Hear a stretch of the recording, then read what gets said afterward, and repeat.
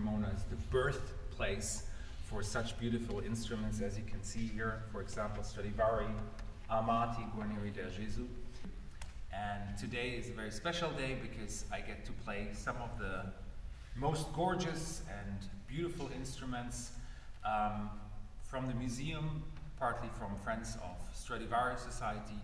And I'm very, very honored and very happy to explain maybe a little bit about the instruments, play, and also tell you what's special or specific about the sound.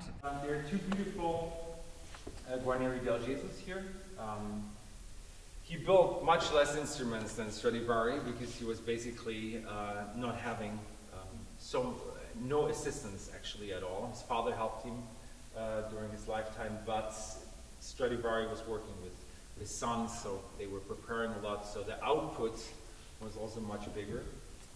But I think there are about 180 Guarneri del Gesu in existence, and I'm very happy to have two of them today here in Cremona.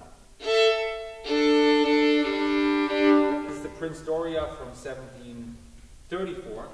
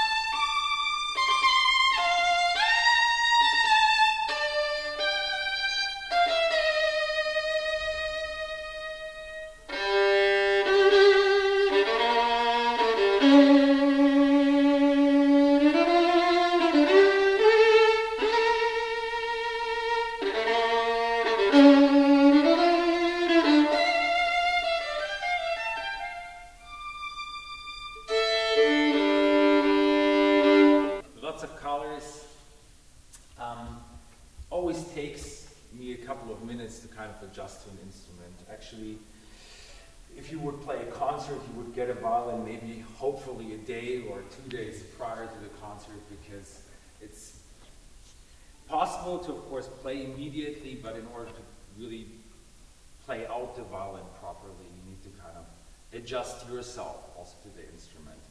So it's of course, you know, fun to do it, but in order to really do them justice, I would need to play a little longer on them. But Prince Doria, 1734, great sounding Guarneri del Gesu, really, really great sounding del Gesu. What I love is the brightness, but also it's kind of weird to say also bright and dark, but it's very easy to play, meaning that you know, if you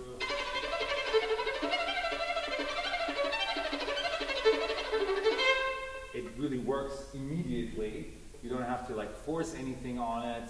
So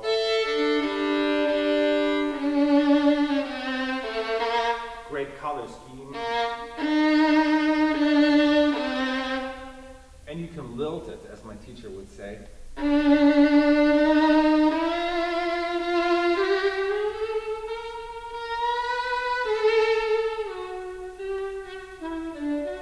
That's what I love about del Gesu the most.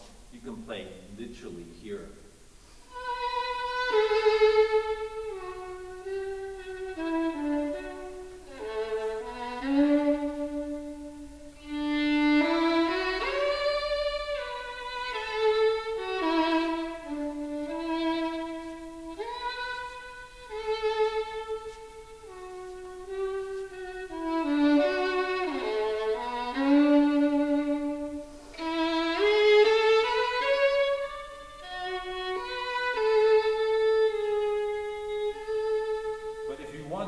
Put some gas in there.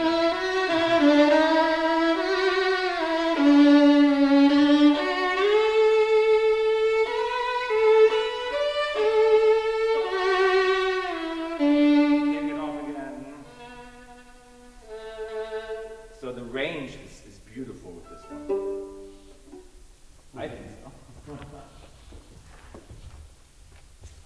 So, we have the pleasure to also play another Guarneri del Gesu, also from 1734.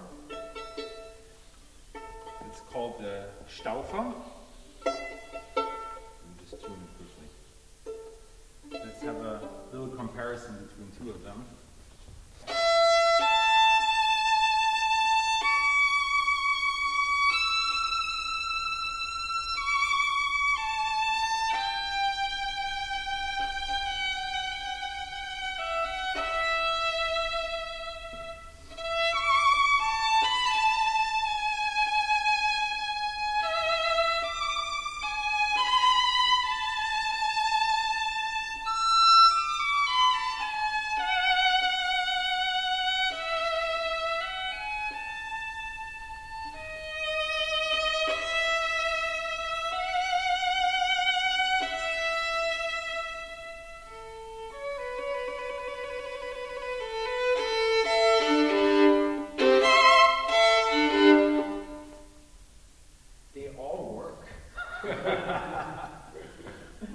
Oh well.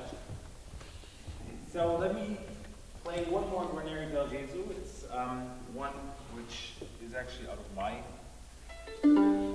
private collection. It's a very early one, so probably one of the first early Del Gesus. And when you look at the difference, you can still see that this is actually more of a Stradivari model compared to a couple of years later, where you see the more typical Guarneri model. So very stiff, almost upright. I like to call them kind of Gothic looking apples. It has a different sound than those two. They are more on the bright side. This one is more, I think, robust, but definitely with lots of power.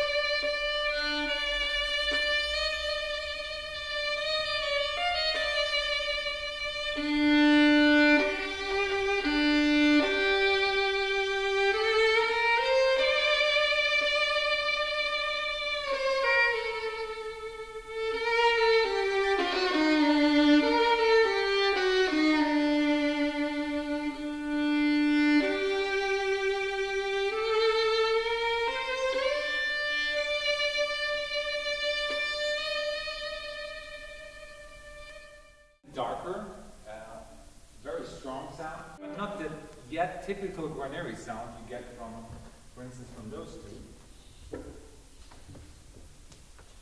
which is a little bit also a dryness in the Guarneri.